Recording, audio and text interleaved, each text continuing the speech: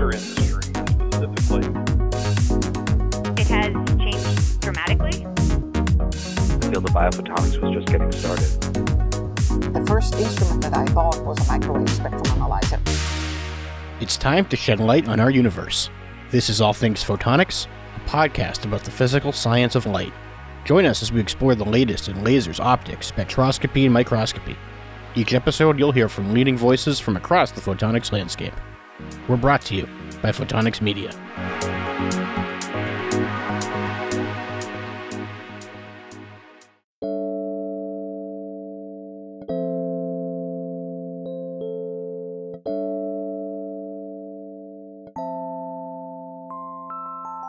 This is Associate Editor Joel Williams. Here are this week's top stories. Researchers from King Abdullah University of Science and Technology have developed a laser-based device capable of sensing extremely low concentrations of benzene. The system ultimately allowed scientists to detect benzene concentrations that were 3 orders of magnitude lower than in a conventional sensor. Collaborating researchers from the University of Copenhagen's Niels Bohr Institute and the University of Bochum have developed a chip with scale-up potential that they say will serve as a core component of a quantum simulator. The researchers demonstrated an ability to produce a large enough number of stable photons encoded with information to scale up their nanochip device. A novel plant nanobionic optical sensor capable of both detecting and in real time monitoring levels of arsenic in underground environments exhibits changes in fluorescence intensity to indicate the presence and quantity of the metal. Scientists from the Disruptive and Sustainable Technologies for Agricultural Precision, an interdisciplinary research group at the Singapore-MIT Alliance for Research and Technology, MIT's research enterprise in Singapore, introduced the technology. An international research team led by the University of Minnesota Twin Cities has produced a quantum state that is part light and part matter. The researchers achieved ultra-strong coupling between infrared light and matter by trapping light in tiny annular holes in a thin layer of gold. The holes were as small as 2 nanometers, or 25,000 times smaller than the width of a human hair. The research has implications for the next generation of quantum-based optical and electronic devices, and may also contribute to increasing the efficiency of nanoscale chemical reactions. And finally, a team of physicists in China have demonstrated a quantum advantage, introducing a light-driven quantum computer capable of performing a computation that would take a classic supercomputer an estimated 600 million years to resolve. The team's photonic quantum computer performed the boson sampling problem, a computation problem originally devised in 2011, in a matter of minutes. Up next, news editor Jake Saltzman speaks with Chunlei Guo from the High-Intensity Femtosecond Laser Laboratory in the University of Rochester Institute of Optics. I'm Joel Williams, and you're listening to All Things Photonics.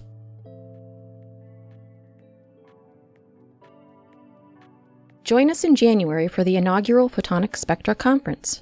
4 days of online presentations spanning lasers, spectroscopy, optics, and biomedical imaging. 60 presenters all in one place, focusing on the latest in applications, trends, and advancements. Registration is free. January 19th through the 22nd, right here with Photonics Media. Visit photonics.com/pscinfo for event details.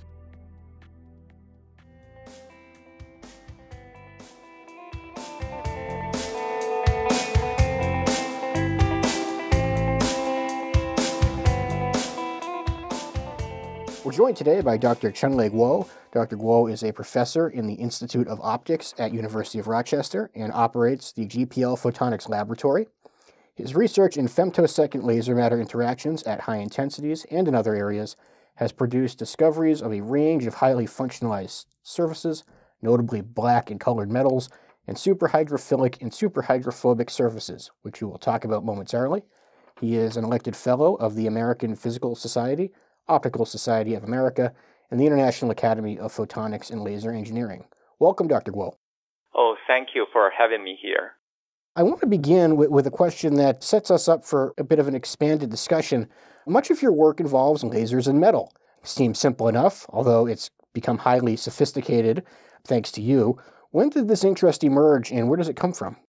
Well, yeah, that's a very interesting question. I will start to say, interesting enough, I actually was not trained as a material scientist in grad school. Instead, I studied atomic physics for my PhD.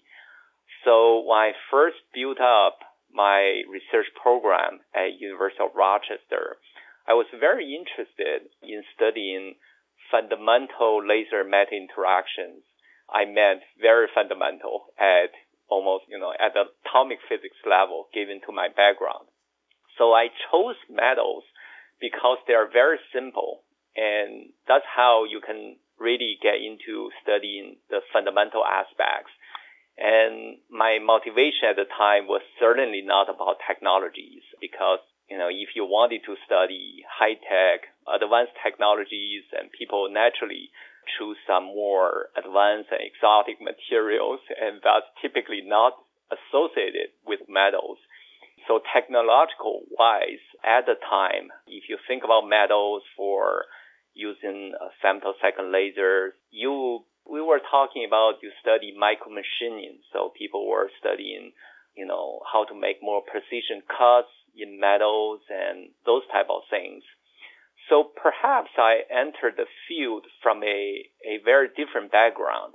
I was looking at the problems through a different lens. And then at the time, I was very interested in studying all these fundamental things. For example, how much heat and energy will be deposited into a metal following a femtosecond pulse ablation. Interesting enough, those fundamental research activity actually paved the path for us to gain a deeper understanding of laser-metal interactions.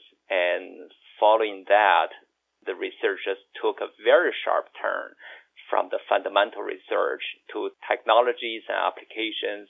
I hope, in some way, we help the metals become relevant again in high-tech. As you mentioned earlier, some of the applications we developed was black metal, color metal, and hydrophilic, hydrophobic. I'm sure we'll discuss in more details later on. Yeah, you're absolutely right. That is the plan. And since you mentioned it, hydrophilic and hydrophobic, they're two opposite qualities. Can you tell us a little bit about that contrast and the unique benefits of each characteristic? So initially, we were working on the optical properties, and then we asked the question, could we modify the metal surface and their wetting properties following the surface structuring so that we can change the way they interact with water? So in the next few years, after we developed the black and color metals, we were focused on developing a range of technologies. So one is the superhydrophilic effect, the other one is superhydrophobic effect. So a superhydrophilic surface will attract water.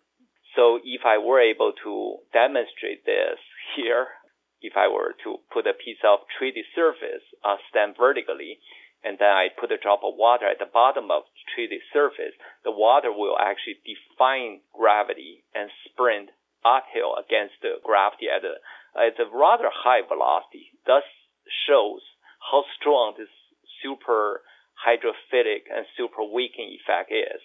So we are talking about a few centimeter per second. That's the velocity the water will run uphill. You can certainly imagine some applications coming from this, including if you have the water spread across the surface very quickly. And we can imagine, if we use the coolant, this can take the heat away. So that will be the cooling effect. And then you can do some microfluidic study, all this fluidic research. You can enable it in a much smaller and much more efficient level. So on the other end, a hydrophobic surface, so there's some inspiration from the nature. We know lotus leaves, they have a strong hydrophobic effect. Well, that comes from the lotus leaves, and they have both structures and also some chemical wax on it. What we did was we do not need to use any chemicals on the surface. Purely by laser texturing the surface, creating the range of nano and micro scale structures, we were able to make the surface super hydrophobic. They are extremely strong. Also, we are talking about the surface will repel water with such a vigor, and the water droplet will just roll off the surface. So superhydrophobic surface will be very important for applications such as, anti-corrosion, anti-icing, fouling, sanitation, and that's actually lead us quite a bit other technologies. Right, and you talk about some of these applications, and it's not one or two, it's many, and they're diverse. And some of those applications really pertain to societal issues, talking about clean water accessibility, both in terms of desalination and solar applications. Can you talk a little bit about what it means to you as a developer of some of these technologies to be able to apply the research to these really important applications around the world? Right. So once we have these superhydrophilic and superhydrophobic surfaces, in recent years, we have been really focusing on trying to apply these surface properties for applications in societal issues, energy and environments, such as a superhydrophobic surface will enable self-cleaning, sanitation, and then we can use the super weakened surface to wake the water out of a dirty pond and then have it evaporate under the sunlight. And then we can achieve water purification without even any additional energy besides the sunlight. So this is really the research, the shifting basically from this, as I mentioned earlier, the overall shifting of my research from very fundamental to the applied research is really across wide spectrum. When we're talking about applied research, we can think about you can make a detector or you can make a sensor. Those are applied research. But working on these societal issues is certainly challenging. It's another level of applications for a research lab. So from my personal experience, I think I certainly felt fortunate I could have this range of research experience across the full spectrum, all the way from very fundamental atomic physics level fundamental research, all the way to this far-reaching problem solving. And well, as a scientist, the fundamental research is very comforting.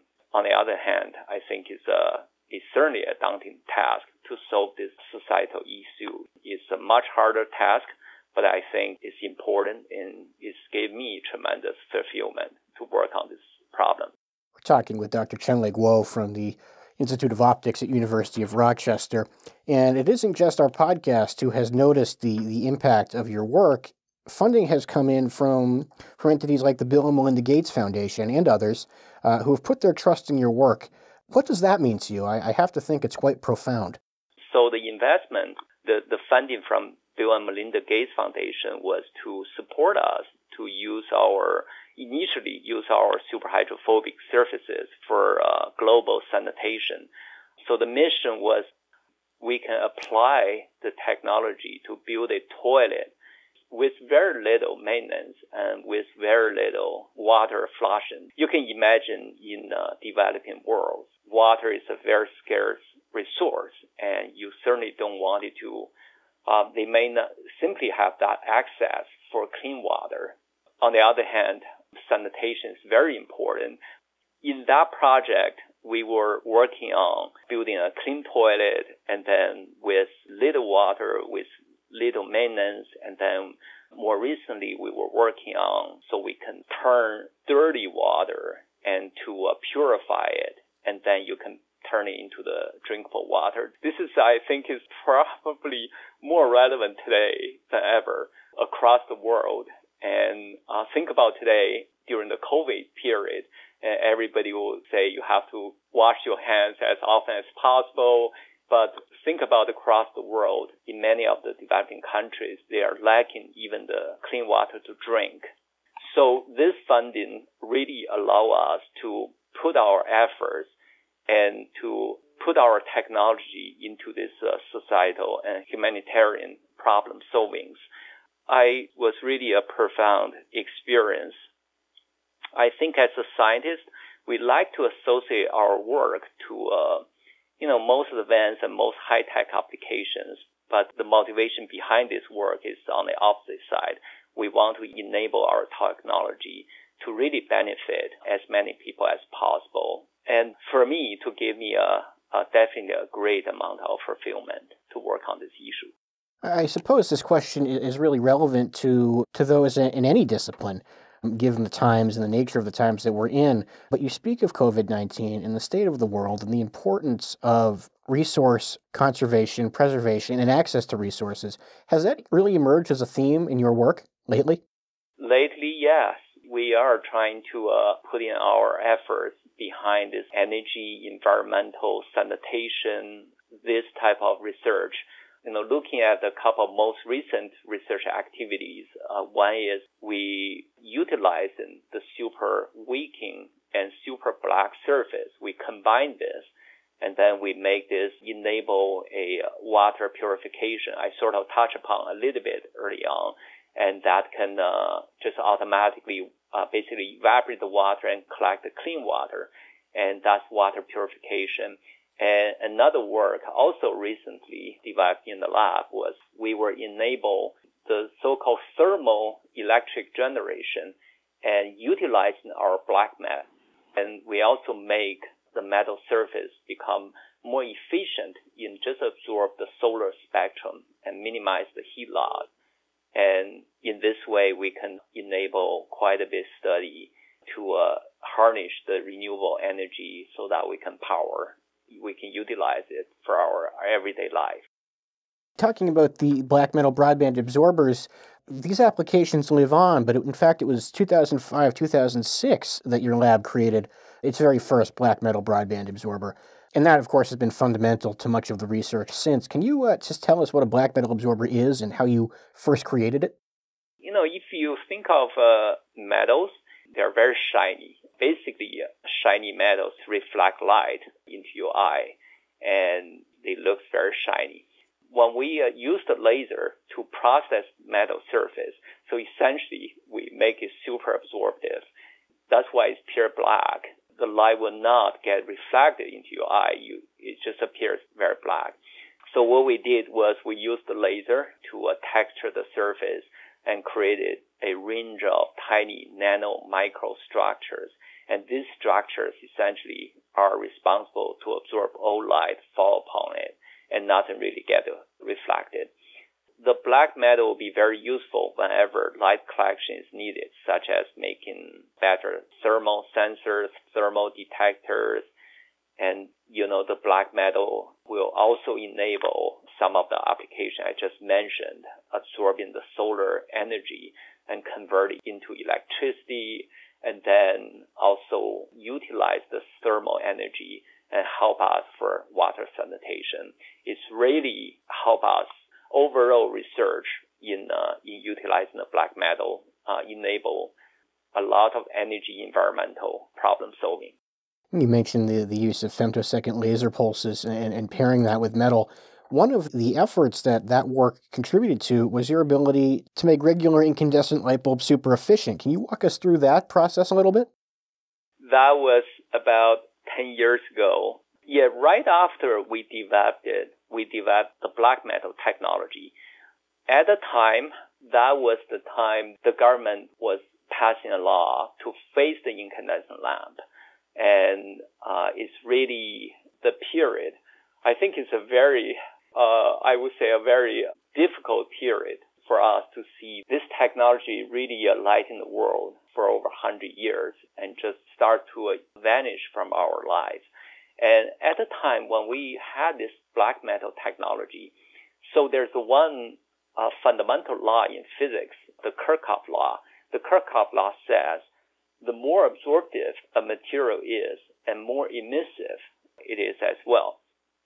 So there are actually many reasons why an incandescent lamp has a low efficiency. But one fundamental issue is the people had not really looked into at the time was the tungsten filament is not really a good light emitter because it's metal, is highly reflective as mentioned, it doesn't absorb much light, and therefore it doesn't emit light as well. So we were, at the time, because we had this black metal technology, we thought, why don't we just apply this onto the tungsten filament and turn it black to enhance the emission efficiency? That's what we did. So we passed the laser beam actually through the bulb envelope and then directly blacken an area onto the tungsten filament.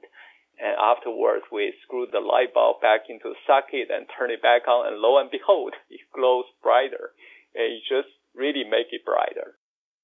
It's so interesting. You talk about Kirchhoff's law. That hasn't gone away. Right. Tungsten filaments have not gone away. And incandescent light bulbs, though they've been diminished greatly in their use, haven't gone away. And yet this brilliant work involves an application that has not gone by the wayside, but been drastically cut down. How does that influence the legacy of the work? After this work, I was very touched by very strong public outcry at the time. So right after our discovery, the New York Times ran an article featuring our work. And then afterwards, I received countless messages from people from all walks of life and sharing their emotion, their sadness of losing this incandescent light bulb. And in some way, we have to understand, if we talk about the illumination sources, we have to think a little bit carefully. Now, during human evolution, in the distant ancient time, the ancestors will use fire to lit up at night. And then later on, people had candles, and then more recent history, we had incandescent light. If you think about the three sources, fire, candles, and incandescent bulbs, they are all heat-based sources. And therefore, I suspect that as a human being, we are adapted to heat-based light sources. So all of a sudden, when we were pushed in a very short time period, pushed into a different non-heat-based light sources, I think it's not surprising many people have problems just from the human adaptation point of view. And therefore, a lot of people share their personal stories with me. And I remember there was a person said his wife really had serious health issue when she was sitting underneath a fluorescent light bulb. I think the flickering gave her a lot of health problems. So I heard a lot of those issues. I hope, the technology today for fluorescence and LED really improve. And we definitely wanted to minimize those type of issues early on.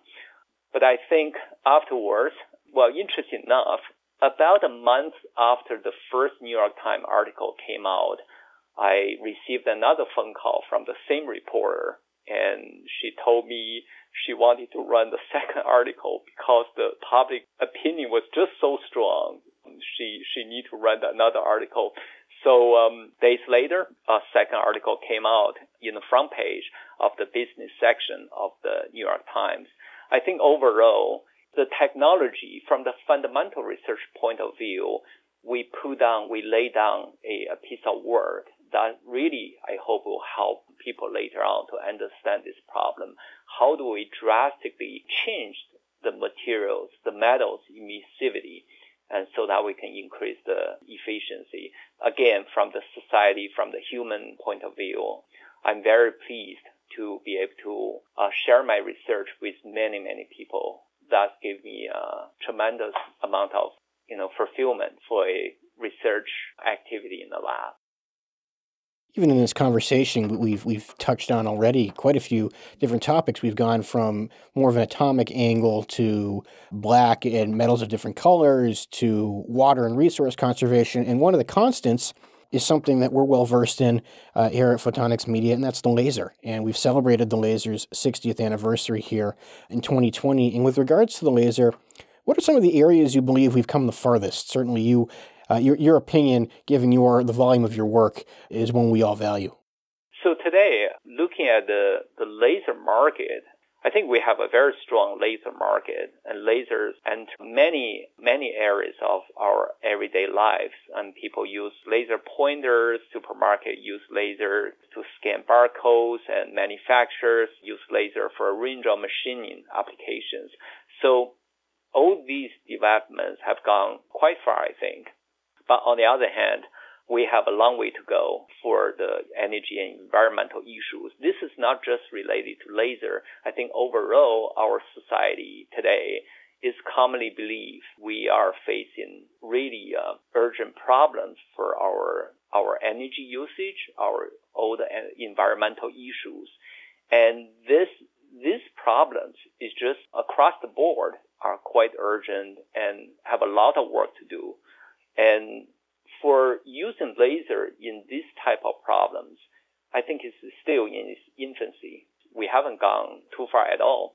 And I touch upon some of the work we did in this area, and certainly that's one of the reasons we really wanted to put our efforts behind the endeavor, and hopefully we can contribute our research activity to a broader global energy environmental issues. We still have a long way to go. These are always somewhat unfair questions, sort of in the vein of, if I knew the answer, I'd be working on it. But I want to ask you, what are some of the specific areas where you hope to see expanded progress, either with the laser or with other technologies? I do believe the energy environmental things is quite urgent. Just like I mentioned, I would like really to see today we can collect our efforts and put in more activities in these areas. And expanded applications are something certainly we continue to see. Again, I'll use lasers as an example, with regular usage in medical science and extreme environments and many more. You can't work with all of them, certainly not at the same time. What are some of the areas and the applications that most excite you? Today, we certainly put in quite a bit of effort in sanitation. That's one area. And as we have touched upon early on, one thing is we have to think about a huge amount of global population still like access to clean water. That's one major issue. And because of this, I believe the number is about 1 million children will die because the poor sanitation and the sanitation-related diseases in mostly the developing countries. We really can put our technologies in this part of the use first. That's why we put our efforts behind pushing our technology, building, for instance, a toilet, and so that we can deploy to the developing countries. And also, early on, I touched upon liking the clean water, not only for drinking, but also for cleaning, washing hands, showering. And this has become more and more important today. And we have to really thinking about there are a large percentage of population, they are lacking clean water, lacking clean drinking water, lacking the clean water for washing hands and those type of things. And that's why we put our technology behind this endeavor as well, so that we can use the technology highly efficiently and just use the surface and the sunlight, and we can evaporate purified water, very dirty water, into a drinkable water. So the recent research we demonstrated, we put all types of contaminants into this contaminated water, including heavy metals, dye, and, human waste, all these different type of contaminants. And then it turns out every single test, the contamination will way below the environmental standard, and they can be drinkable right away after the collection. We've been speaking with Dr. Chunlei Guo from the Institute of Optics at the University of Rochester, where he is a full professor. And one of the things that's emerged in your work, in applications involving your work, in this conversation even, is that things don't always happen in a straight line. Rarely do they happen in a straight line. It isn't linear. And speaking from experience, what advice do you have now for young scientists who are either working with femtosecond lasers or committed to making a difference through their work? You've been able to do that now, so I want to get some thoughts on what your advice might be for how to best use capabilities and performance for young scientists. Right. I would say follow your passion.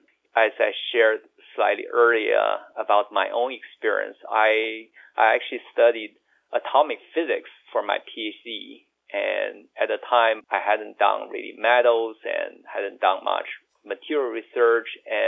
But I think they have potential to make some difference. So once we working on this problem, when I started to work on the metals, and at the beginning, there was resistance. At that time, I remember when I first developed the black metal technology, I was talking to some people. They were very surprised and even suspect about the results. And because they at the time, they couldn't imagine a shiny piece of metal will become pitch black. And I certainly received my share of, doubts and even criticism.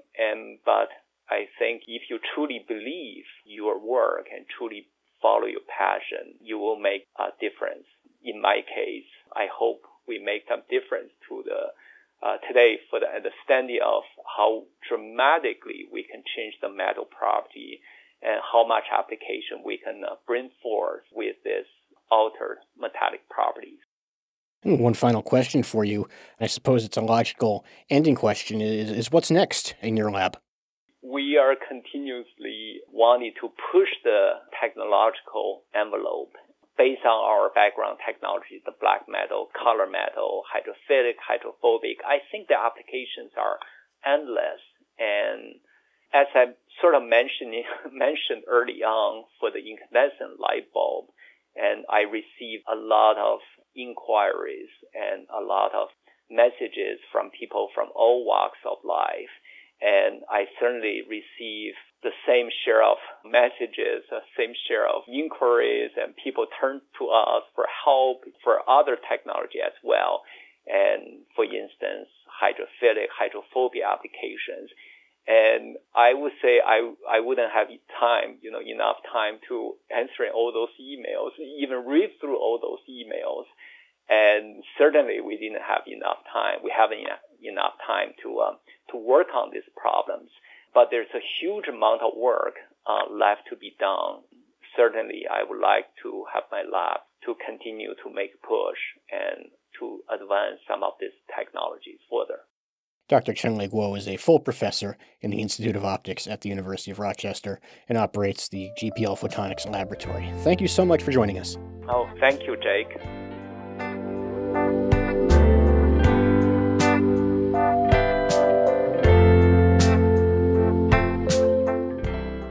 LASER-TEC, the Center for Laser and Fiber Optic Education, was founded by the National Science Foundation in 2013 to help meet the goals of educating and sourcing domestic talent in optics and photonics. You can read about LASER-TEC in the 35-member LASER-TEC College Network each month in Photonics Spectra magazine. The Resource Center currently works with students of all ages nationwide to grow and support a workforce in optics and photonics. Joining us now is Chrys Panayiotou, Executive Director and Principal Investigator of LASER-TEC. Chrys, good morning. What are some of the trends that you are observing in industry and academia that are shaping the current opportunities that you see as available to rising professionals in optics, photonics, and laser-based fields? Good morning, Jake, and thank you very much for giving me the opportunity to be on your show. We appreciate that. Going to your question, the laser industry is going through something similar to what the electronics industry went through when it transitioned from vacuum tubes to solid-state devices back in the previous century. So lasers are transitioning from the big, massive, and complicated gas and solid-state resonator type of lasers to fiber and semiconductor lasers that are smaller, more efficient, and less complicated. No mirrors to align and clean, no gases and pressures to worry about. So speaking for technicians, which is the focus of LASER-TEC, the technicians that we graduate need to have a broader skill set, especially in automation and networking. And as more of these devices are connected remotely through the internet and local area networks. Also, for low power lasers, we have now tunable lasers that allow us to create any wavelength at will, something very similar to what happened back in the previous century when the phase locked loop was introduced, allowing us to synthesize frequencies at will. Something that is very active and fervently occurring right now is work in quantum photonics. I see a lot of applications coming up quickly. Right now, there is a lot of talk about cryptography in biomedicine, animal and plant biology. And as time goes on, more applications will develop, creating exponential growth in technology in this specific branch of photonics. More inventions and applications of lasers are demonstrated every day in human and biological systems. Without sunlight, there is no human and plant life. With our ability to synthesize light of any wavelength, control its intensity and direction, many unimaginable applications are being developed that can be used in human and plant biological processes in a positive and gainful way. The application of lasers in material processing will continue, with lasers becoming more efficient, smaller in size, and less expensive. I see also many applications in spectroscopy, especially a large growth in Raman spectroscopy, which allows detection and identification of substances without the need to extract the sample. So these are some of the major thrusts that I see happening in the area of photonics and laser-based fields. LASER-TEC was founded in 2013. In those 7+ years, how have you seen the number of those opportunities that you just mentioned? And I suppose also the number of different types of opportunities for qualified, educated professionals ready to enter the workforce. How have those numbers evolved since LASER-TEC's formation? Well, the number of opportunities for technicians are increasing as new photonics technology are increasingly implemented in more products. We have graduates that are working with companies owning drones that are loaded with LiDAR imaging systems and optics, welding companies utilizing lasers for welding and brazing, medical and biotechnology equipment manufacturers using lasers and optics in their systems. We also see a lot of demand in utilities, such as electric power plants, fresh and water treatment plants, which are using fiber lasers to connect sensors present in noisy electrical environments. They're using spectrometers to identify and measure different substances in their processes and many more applications. Now, since 2013, LASER-TEC at that time had only 16 college members, and we were producing about 380 technicians every year. Today, in 2020, we have 37 college members, and we collectively graduate approximately 750 technicians annually.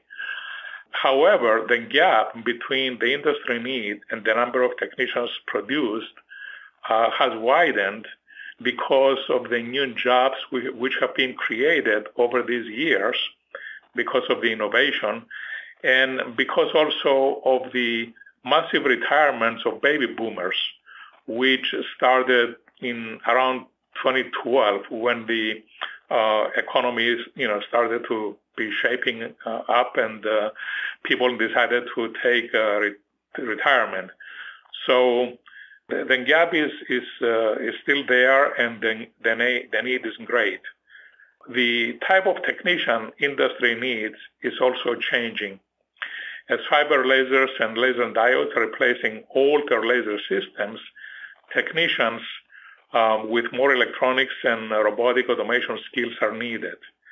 Today's technicians are expected to have a wider skill set in many areas of technology compared to the technicians of the 20th century, who had a more in-depth but a narrower skill set.